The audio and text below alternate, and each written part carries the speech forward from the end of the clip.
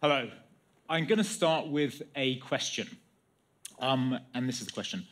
What has been the most important policy in reducing carbon emissions over the last 10 years?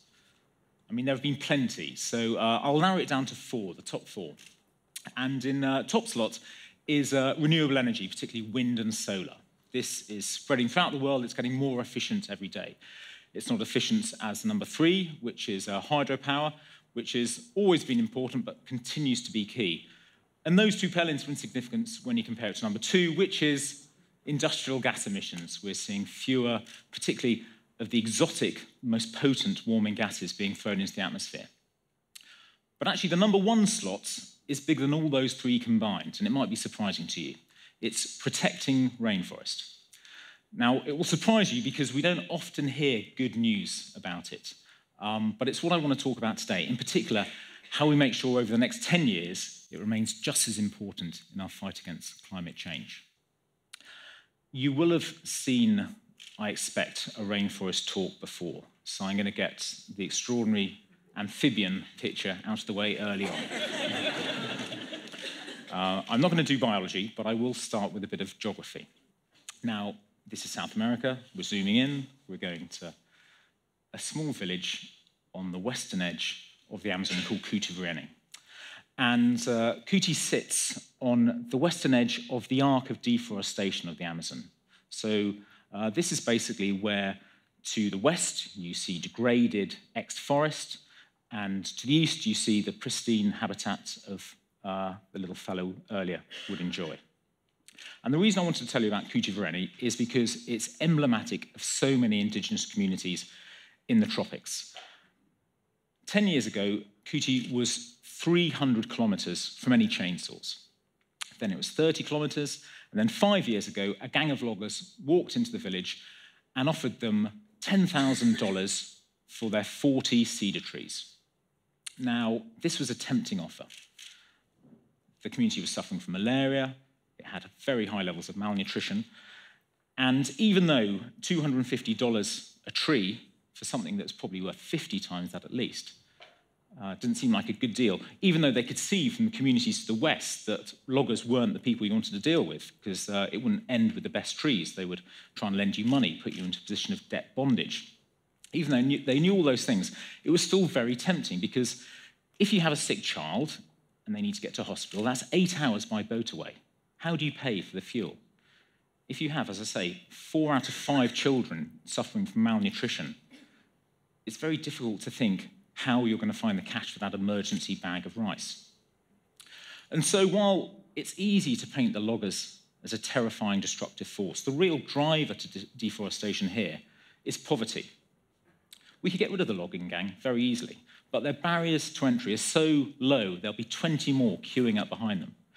The real issue instead is finding an alternative for a community that's been dependent on the rainforest for absolutely everything, for generations, for a community that in return has been the best possible custodian of that rainforest, right up until the point when poverty and the pressures of change means the last asset they have to sell is that forest. This sort of piecemeal destruction, let's call it degradation, is now the biggest threat facing the rainforest. And that's partly because of the good news that I mentioned earlier. So one form of deforestation is actually in decline, the clear-cutting, industrial deforestation that you'll be familiar with from so many terrific Greenpeace campaigns. That is actually now starting to slow. We're not out of the woods yet, but it is on the way out because it's a commodity play, and this is important. The reason that it was so easy to clear-cut so much forest is because we didn't care where our soya or our palm or our beef came from. We didn't care so long as it was cheap, and therefore demand was there. When demand starts to falter, because we have terrific campaigns, or because the Brazilian real goes through the roof, or because, and this is the real key one, because the United States starts making their own ethanol, then you will actually start to see rates of deforestation start to fall. As I say, it's not over yet, but we now know how, from the top down, to control this awful trade. That does leave us with a problem, though. Namely, what are we going to do about the 260,000 acres we still lose every day?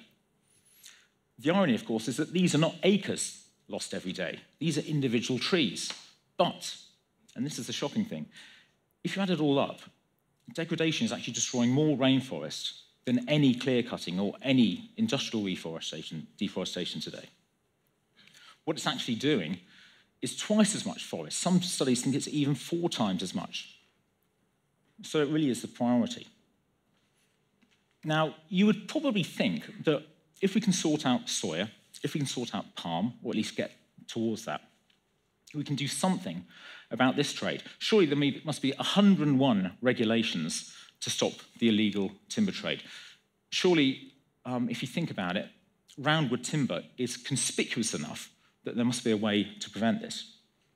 The funny thing is, though, this is such a high-value trade, the illegal loggers will always find a way of circumventing those regulations. Let me tell you the most popular way of doing it at the moment. Let's say you have a legal logging concession. You're allowed to take wood out from there, but you've used up all the mahoganies and the cedars. So what you do is you go to somewhere like Cutivrieni, you offer $250 for a cedar tree, chop it down, ship it back to your concession, 100 miles away normally, and then you forge the paperwork and send it on its way. It's basically money laundering, but for logs. What's really interesting, though, is that sometimes they don't just take the tree, they take the trunk, they dig the thing up, they shift that 100 miles, they dig a hole, pop it in there, pat it down, and claim that this tree has always been there, so of course it must be legitimate. Now, that sounds like a lot of work, I think you'll agree. I mean, this is 100% humidity, this is 100 miles. And it is laborious stuff, but it's no more laborious than planting, for example, 400 coca bushes in small patches around the rainforest, so when the Marines fly over, they don't actually see what's going on, and then picking the leaves off those coca bushes, putting them in a ditch that's lined with a tarpaulin, adding sulfuric acid, maybe some caustic soda and some battery acid, mixing it all up and forming the paste into blocks, and then shipping that 100 miles to where you'll then form it, crystallize it into something like cocaine hydrochloride. This sounds like a bit of a tangent. I promise you it's not. There's so many similarities between the cocaine trade and the illegal logging trade. Not least, it's the same people and often the same places who are running it. It's also immensely profitable.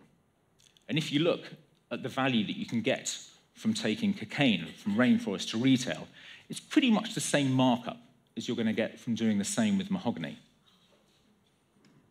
It's also, though, and this is the key thing, a trade that we've been very bad at stamping out. And in fact, the hopeless success that governments have had stamping out cocaine from the retail end is exactly why the only way we can do anything about illegal logging and the huge amounts of forest degradation it causes is by doing it from the ground up. And let me explain why. It's not like soya, it's not like palm.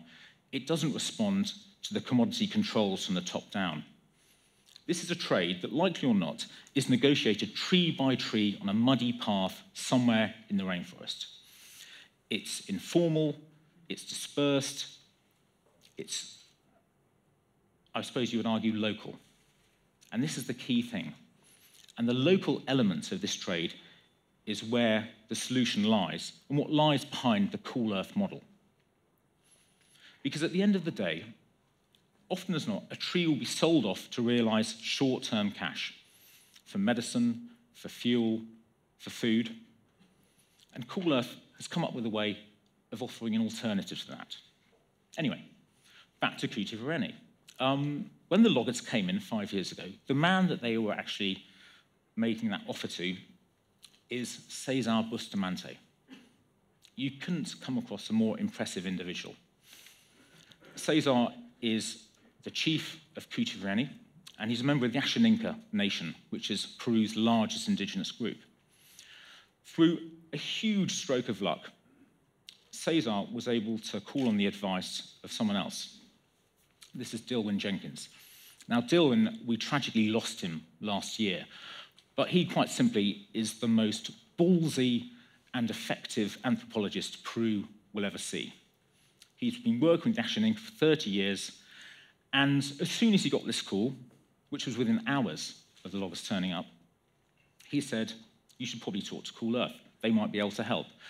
And we could, and I've got to say, not with anything particularly clever. What we did is we sat down and said, how about we cobble together $8,000. We'll give you half now, half in a year's time, as long as you don't give in to the loggers and you keep the tree standing. Could we ask also two other things? The first is, could you form an association so we have something rather than somebody to give the money to that has a committee that rotates? It's not because we care at all what you do with the cash, we just want everyone to have a say. And the second thing we asked, and this was a real stroke of luck, if it all goes well, in a year's time, could you have a meeting with your neighbours and just tell them what's been going on? Simple as that. It was agreed, and things went well. So money was spent on mosquito nets to address the malaria issue. They put some money aside to have an emergency evacuation fund. And most importantly of all, they invested in a cacao solar dryer, which sounds terrific. It's actually less impressive when you see it, but it's a very important bit of kit, because what this is, while it looks like a shed without walls and a plastic roof, it enables you to get your cacao beans to just the right level of moisture content, which means they don't have mold, they don't spoil, and you can get a much, much higher price for them. And true to his word, Cesar also organised a meeting, except he had a much better idea. We're not going to have a meeting, we're going to have a Chitonka tournament. Now, Chitonka is a cross between volleyball and badminton, okay? We will all be playing it very soon. And Cesar put together the guest list, and it was 14 teams from 8 different villages.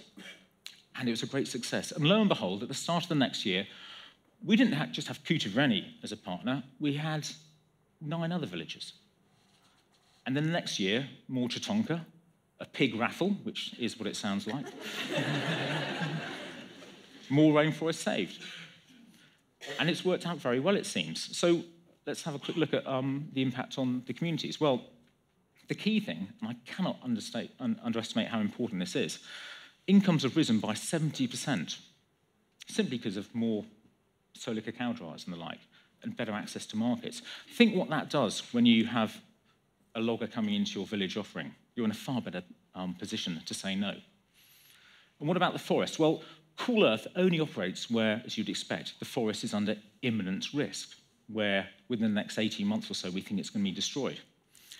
And where we're operating with the Ashaninka in Peru, over the last 5 years, the canopy loss has been 29%. In the communities that were good enough to partner with Cool Earth, less than 1%, which is a wonderful statistic to boast about. But what's really exciting is because thanks to all that Chitonka, these are neighbours, they're contiguous communities of rainforest. And the result, when you put that number into acres, it's 150,000 acres that's in community control, but it's actually well over 1.5 million acres that is shielded by that community forest. It's having a far bigger impact than we ever thought it would be the case. So that's great, but the best bit, and this really is the best bit, is how little Cool Earth does.